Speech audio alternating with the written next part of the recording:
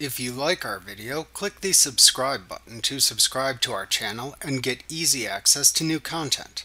To see our full suite of ad-free video courses and training materials, visit us at teachucomp.com.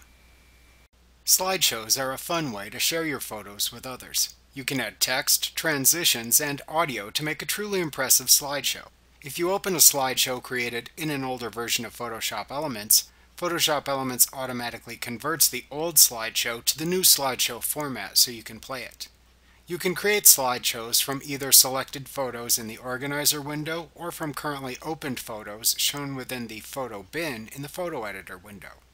Note, however, that you cannot include Photo Editor photos in the slideshow that have unsaved changes unless you first save the changes. To create a slideshow from the Organizer window, open the Organizer window and select the pictures to add to the slideshow. Then click the Create button in the Shortcuts bar and choose Slideshow from the drop-down menu to launch a preview of the slideshow using the existing pictures within the Slideshow window. Alternatively, to create a slideshow from multiple photos opened within the Photo bin in the Photo Editor, click the Create button in the Shortcuts bar and then select Slideshow from the drop-down menu to first load the Organizer and then launch a preview of the slideshow using the existing pictures within the Slideshow window. As the slideshow plays, you can see toolbars both above, below, and to the left of the slideshow.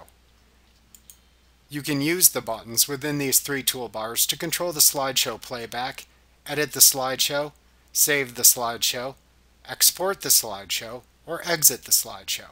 The playback scrubber and volume setting in the bottom toolbar let you control the slideshow playback and volume. You can click and drag the small dot within the slideshow timeline scrubber to rewind or fast forward the slideshow. You can click the pause button at the left end of the toolbar to pause the playback. After it has been clicked, this button turns into the play button, which you can click again to resume playback. There is also a button for this within the middle of the slideshow screen when it is paused.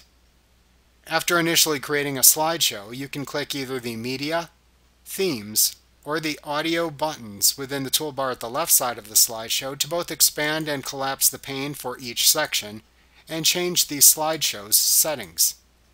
Editing a slideshow will be discussed in the next lesson. To save the slideshow, click the Save button in the toolbar at the top of the window to open the Elements Organizer dialog box. Here you can enter a name for the slideshow, and then click the Save button to save it. After saving a slideshow, clicking the Save button again simply saves any unsaved changes. To open the Elements Organizer dialog box again after saving it, you would need to click the drop-down button at the right side of the Save button, and then choose the Save As command from the pop-up menu that appears. You can also export a slideshow by clicking the Export button in the toolbar that appears above the slideshow preview. You can select either the YouTube, Vimeo, or Export Video to Local Disk commands in the drop-down menu that appears, either to export the slideshow to YouTube, Vimeo, or export it as an HD MP4 video file to your local hard drive. If you select the Export Video to Local Disk command, then the Export dialog box appears. Type a name for the slideshow video into the file name field. The default folder into which to save the file appears in the Location section. To select a different location, click the Browse button to open a Browse for Folder window where you can select a new destination folder and then click the OK button. Use the drop-down in the Quality section to select the HD quality of the video to produce. Then click the OK button to export the slideshow to a video file. Alternatively, you can export the slideshow to YouTube or Vimeo by selecting either the YouTube or Vimeo commands from the drop-down menu. Photoshop Elements then prepares the video for uploading and asks you to log into the site to complete the upload of the video file. Remember to click the subscribe button to see more of our videos. Get ad-free courses at teachucomp.com.